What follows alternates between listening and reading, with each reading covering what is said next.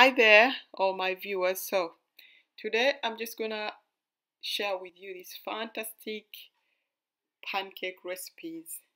I know some of you are already wondering, this looks like chapati, isn't it? But it's a savory pancake, and I'm gonna show you how it's simply made with just a few ingredients. I'm gonna put the list of ingredients and the measurements. But stick with me and let's get this started. So we need eggs, 2 egg yolks, a teaspoon of salt, and a packet of yeast. You need 420 grams of all-purpose flour, as you can see, 300 ml of warm milk, and 300 ml of water, warm water.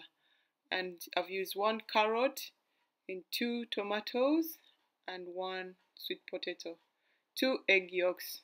So we'll start by whisking the egg yolks, and once that is done, it's just gonna take you a couple of seconds. Then add in your dry ingredients, that is sugar, followed by salt, yeast. Then you can add in your warm water and warm milk, mix all that.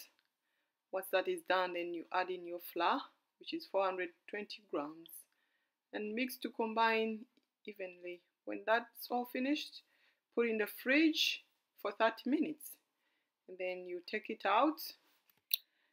Now it's time to grate all your vegetables. I'll start by grating my sweet potato and the carrots. Meanwhile, waiting for my butter. Once the butter is finished, then I'll mix all the vegetables into the butter. Now I'm gonna get my pan nice and hot and start scooping my butter into the pan. I've used about two tablespoons of olive oil because this is quite a big pancake, so you want it to cook and not stick to the bottom of the pan. So I've used on one side 2 spoons of olive oil and the next side 2 spoons of olive oil. That will be good enough to keep you until you cook your pancake nice and brown. It takes about 7 minutes. You come to realize that because of the vegetables, this is gonna cook quite longer than a normal chapati.